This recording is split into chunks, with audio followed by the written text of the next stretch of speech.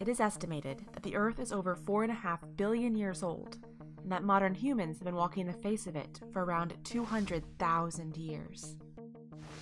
The geography of our planet has shaped the population patterns, available resources, industries, cultures, and nearly every facet of human activity during those 200,000 years.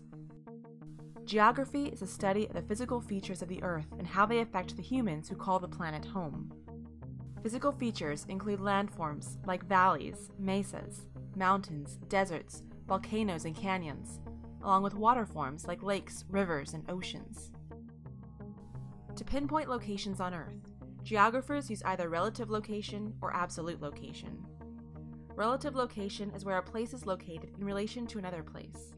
For example, the treasure is located around the rock, through the palm tree forest and near the open clearing. Absolute location is the precise point where a place is located on Earth. To find absolute locations on Earth, a geographer uses imaginary lines called latitude and longitude.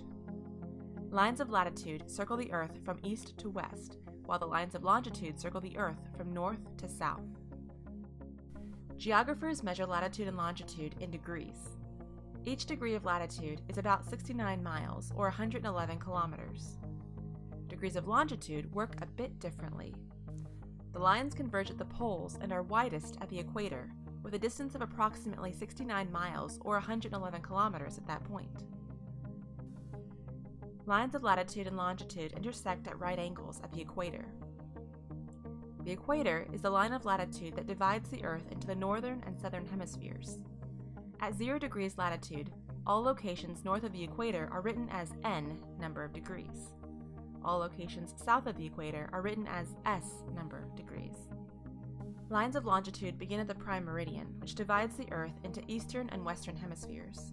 At 0 degrees longitude, all locations east of the prime meridian are written as E number of degrees. All locations west of the prime meridian are written as W number of degrees. People are using the lines to crisscross the world every day. Ships and airplanes need to use the coordinates to navigate the oceans and skies, while travelers use the lines of longitude and latitude to find specific landmarks. You can use the lines of longitude and latitude in your own community to go geocaching to find treasures hidden where you'd least expect it.